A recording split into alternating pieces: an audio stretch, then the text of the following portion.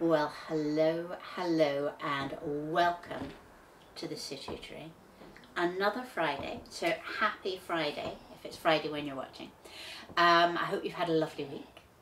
My name is Jane and I am an artist, writer, teacher, gardener based in rural Scotland, and this vlog is all about things that happen in my studio and my garden and the creative projects that I'm working on. This week has been a bit of a kind of like stay-at-home kind of week. I kind of tired myself out last week, so this week I'm kind of taking things very easily. And one of the things that I wanted to talk about was that I have actually started a new knitting project, and this is the Heirloom Quilt Cardigan by Catherine Seeberger. And as soon as I saw this pattern pop up on my Instagram, I knew that I was going to make it, because I have a batch of botanically dyed yarn that I have not been able to find a pattern that I really want to make with it. And that is because it is not dyed with things from the garden.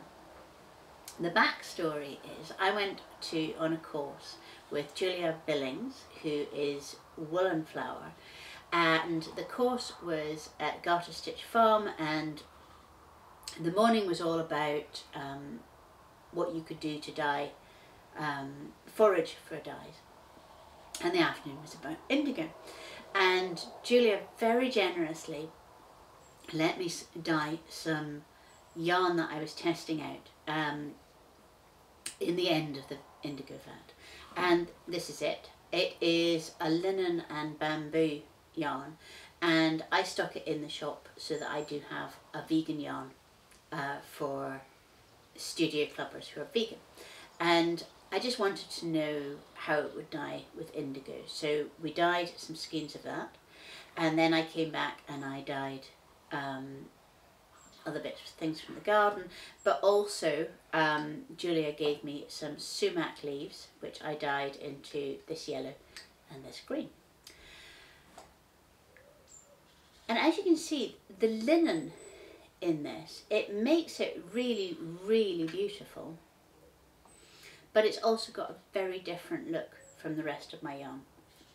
And I have been looking for a project that would show that off. I'm not going to dye masses of colours. I think I've got 5 or 6, maybe 7 colours of this. So I wanted something that was going to be quite graphic, quite simple, but also that didn't have great big long rows, because I have found this yarn to be really heavy when I was doing tests sort of in a circular needle.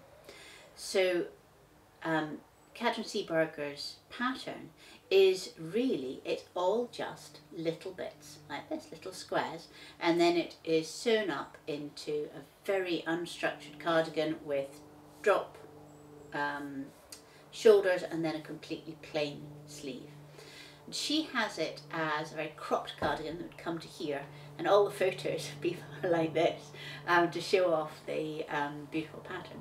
But I am going to see how making it into a much longer cardigan, something that comes through like mid-thigh length, works, which will of course be a lot more squares. But I think you can see already how this wool is going to work. So this is indigo, and then to be honest I can't even remember what that oatmeal kind of colour was, and there is a sort of like a paler one. Then this is the 2 ones of sumac, and what I'll do is I'll just make up lots and lots of these squares, because they're very easy to knit, particularly when you're feeling a little bit fragile, as I have been this week. And then they get sewed. This is going to be the seam allowance, so when you sew it together you see the points match, and it will look in theory like a patchwork quilt. So that is what I have been doing, and I've also been filming for August-September's course in the Studio Club, which is all about dyeing with things from your garden, or that can be easily foraged, things that are quite common and easily got together. So this week I have been filming about flowers and leaves, and then I still have to do cones and bark, and I've also done a big bit about mordanting cotton threads. Anyway, that is beside the point, but what I was going to say is, while I had my camera in the garden, I thought what I'll do is I will do a kind of like an August tour, because the garden, it's looking very flowery now. It's got that whole kind of where it's so abundant, it's almost at the point of collapse, which I always think is the most beautiful point in a garden. So I thought I would take the camera out there, show you what's happening in the dye garden, and then I will also film a bit about the perennial meadow, which is it surrounds my studio and it's where I get lots of my inspiration from. So I will put all of the details about Catherine's pattern down underneath here, but in the meantime I hope that you enjoy the garden tour.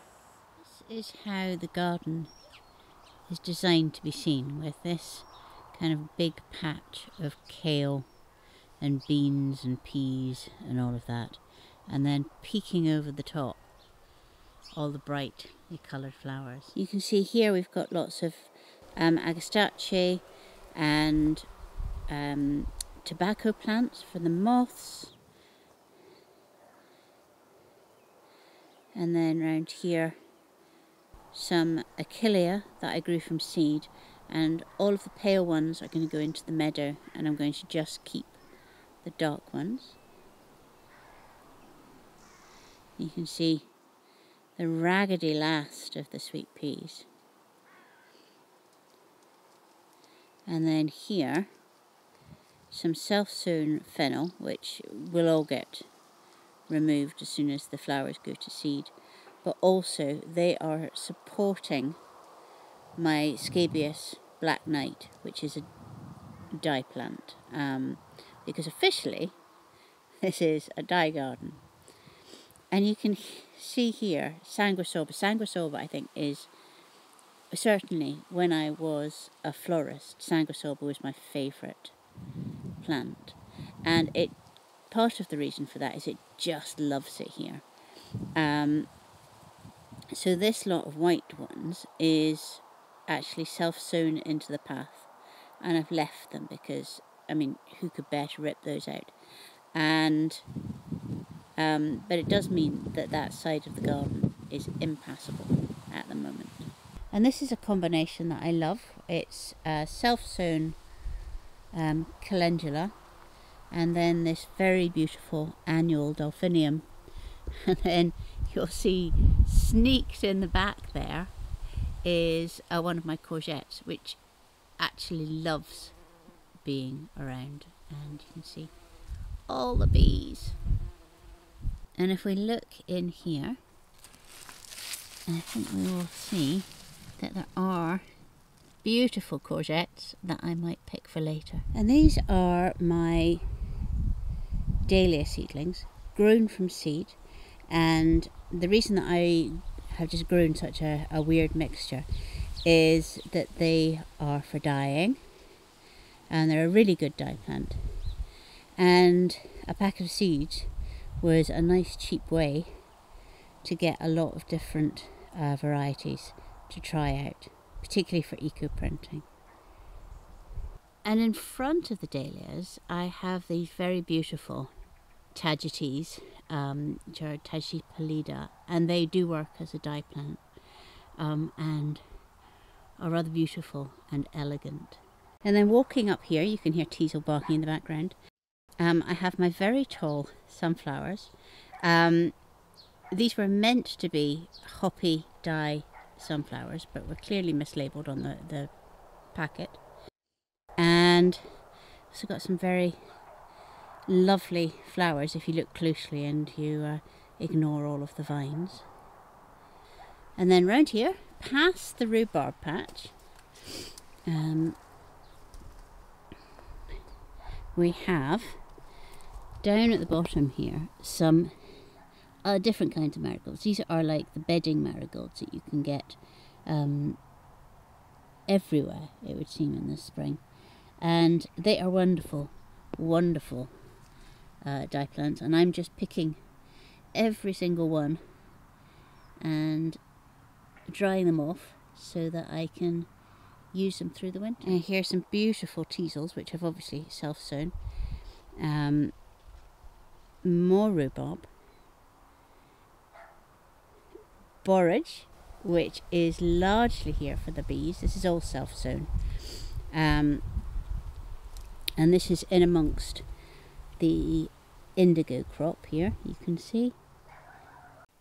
And this is the view looking back over the garden towards the house.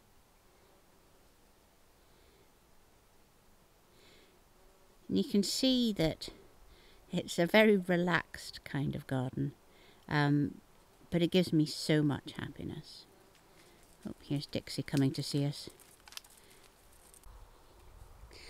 And in amongst all of these, it's really important to me that I continue to have space to grow vegetables. This is my bean trellis.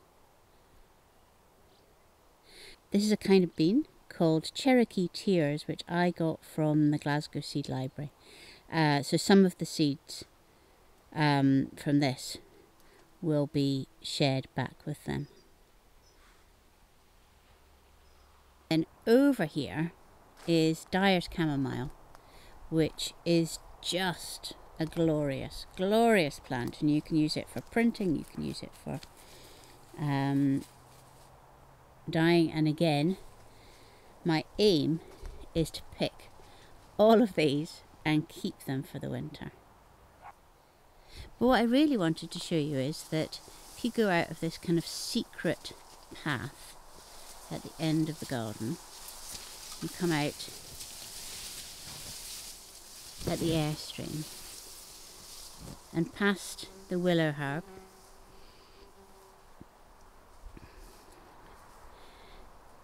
and then you get to the bit that is on top of my studio, and this is where the meadow is. When I stopped being a flower grower, when I became ill and I just couldn't do it anymore, I gave away lots of my plants, and the ones that I had left over I planted into this kind of heap of spoil that was created when we made the studio.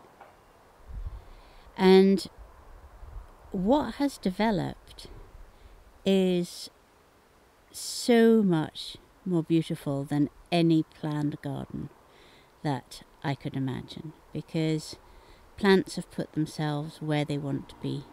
Things have come in, things have died out, and every day it just brings me so much joy.